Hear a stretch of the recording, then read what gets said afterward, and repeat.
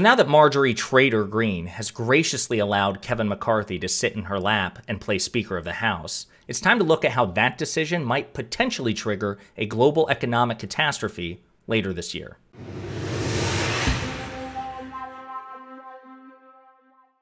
All right, I know that sounded very apocalyptic, but there's basis for it. But for the sake of cogency and understanding, we need to provide some context, okay?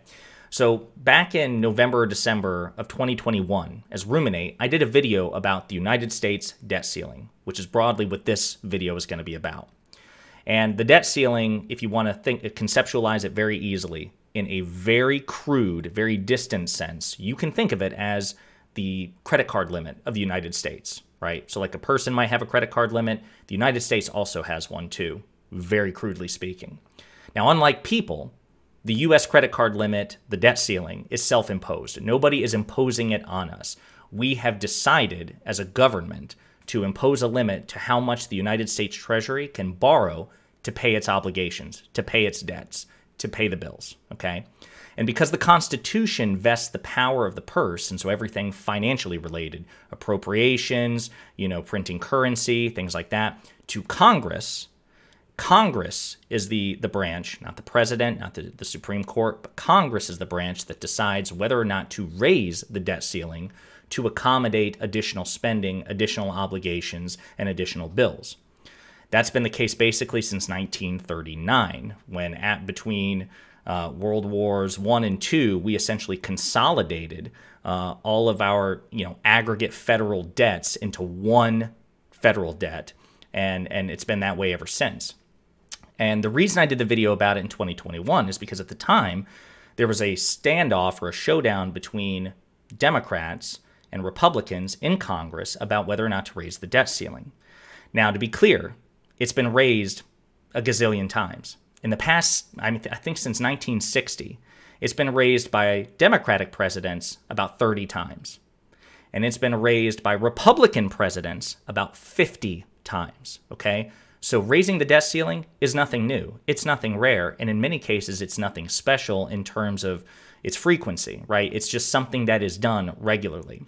And during the Trump administration, it was either suspended or raised 3 or 4 times, right? Democrats and Republicans worked bipartisanly to raise or suspend the debt ceiling to accommodate spending under the Trump administration.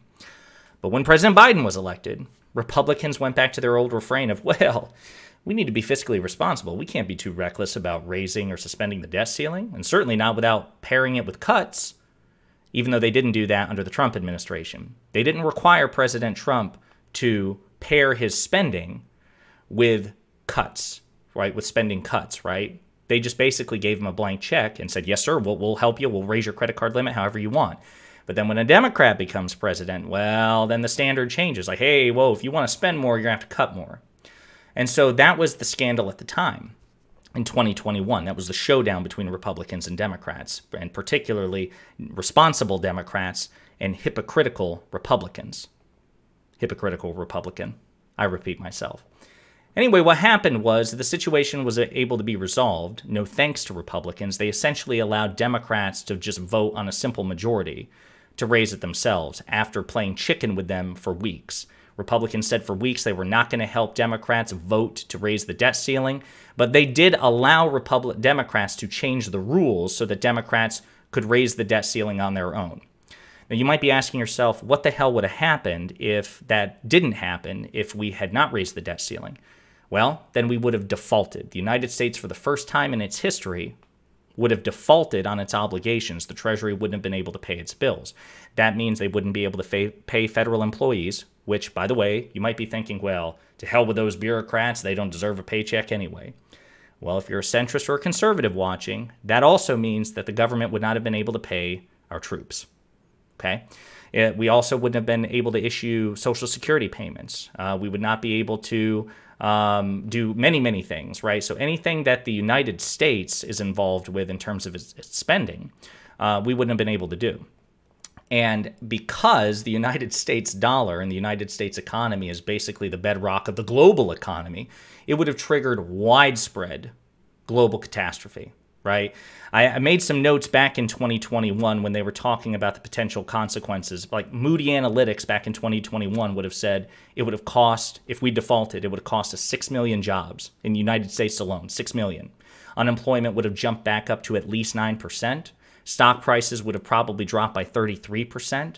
$15 trillion in household wealth would be lost. U.S. troops and service people wouldn't be paid. Federal workers wouldn't be paid. And so on and so forth. And again, that's just domestically, right? The ripple effects globally would have been profound. Now, again, we were able to avoid that thanks to responsible Democrats. But Republicans tried to make it as difficult as possible because they knew that if something were to happen economically, because Joe Biden, a Democrat, is the sitting president, and therefore, in the eyes of many people, he gets all the credit or all the blame for whatever happens to be going on at the time, they were willing to engage in brinksmanship. Bad faith, irresponsible brinksmanship. Well, that brings us to 2023. So New York Times did this really good expose about, again, a potential, and I don't know how probable it is, but it's certainly quite possible, and the probability isn't slim, right? It's reasonably probable that this will happen. But the speaker drama raises new fears on the debt limit. And essentially, it's kind of the culmination of what we were talking about in the past few days. In order to get the votes that he needed to become Speaker of the House, Kevin McCarthy gave away the farm. He gave away everything. He gave away all kinds of leverage, made all sorts of commitments, not just to moderate Republicans, but more dangerously, to the far-right bloc of his caucus, the Freedom Caucus. And that's scary because these people are deranged, bad faith culture warriors with no sense or interest in responsibly governing. We're talking about people like Matt Gaetz and Jim Jordan and Marjorie Taylor Greene and Lauren Boebert, people who are just interested in culture war nonsense, right? They don't care about responsibly governing, quietly governing, making sure the trains run on time, making sure checks are in the mail appropriately. They don't care about that. That's not what gets likes and stuff on Twitter. That's not what gets you an appearance on Tucker Carlson. That's not what earns you the favor of Donald Trump. They want to make waves. And so one of the concessions that that McCarthy made to these people and to the Republican Party as a whole is he made a commitment that there would not be any legislation to raise the debt ceiling unless it was paired with spending cuts, and that any of these things would go to the floor for a vote. So Congress has had a handful of particularly vital tasks to perform. Sorry, I'm having a mild stroke here. Passing a dozen spending bills that keep the government fully funded and raising the statutory borrowing limit. By the way, the spending bills are typically paired as an omnibus bill, which is what we saw in December, thanks to Democrats, that we were able to pass in order to keep the government funded. And raising the statutory borrowing limit that allows the Treasury Department to finance federal debt. If it cannot pass the funding legislation, the government will shut down. If it cannot increase the debt ceiling, the government could reach its first ever debt default. Those tasks are already going to be difficult with a slim Republican majority and an intransigent right-wing faction bent on slashing spending and debt. Mr. McCarthy's concessions only made them harder and potentially impossible.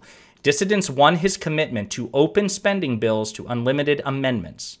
Right, so that means that these people can pass unlimited amendments to spending bills, effectively allowing them unfettered chances to gut or filibuster legislation with proposed changes. So that means if we need to pass legislation to raise the debt ceiling, the Freedom Caucus can try to attach one amendment or append one amendment after another, allowing endless debate, endless filibuster, which costs us time because the debt ceiling has to be lifted at a certain period. By the time that the Treasury Department runs out of funds, we're in deep crap, right? And the Treasury Department has very few options to buy Congress even more times. I think they're called extraordinary measures. But it involves basically triaging spending, shutting down quite a bit, and it's very risky. So yeah, that's a commitment that McCarthy made to this caucus. And again, it's incredibly dangerous. And again, we have no reason to believe that the Freedom Caucus has any interest in avoiding the first default, right? Because again, from just a broad view, Republicans campaign on fiscal responsibility. even though, and this cannot be stressed enough, government, the Republican Party, their modern record in terms of fiscal responsibility and economic prosperity is garbage. It's terrible. They're really, really good at pitching themselves as caretakers of the economy and stewards of economic prosperity, but they're not. Certainly not compared to Democrats. Economic prosperity, fiscal responsibility is more closely associated, if you look at the policies and the outcomes, with Democrats than Republicans. So while Republicans talk a big game, they certainly don't govern that way. And especially in the hands of these deranged extremists in the Freedom Caucus, you could absolutely see them be willing to play chicken with the debt ceiling in order to get their ends met. If Mitch McConnell, who is not a member of the Freedom Caucus and is not nearly as deranged as these people, was willing to do it in 2021 against President Biden, there's no telling what Matt Gaetz, Marjorie Taylor Greene, and others would be willing to do. So it's a very sobering thought. It's something for each of us to think about, and that's the potential future coming later this year.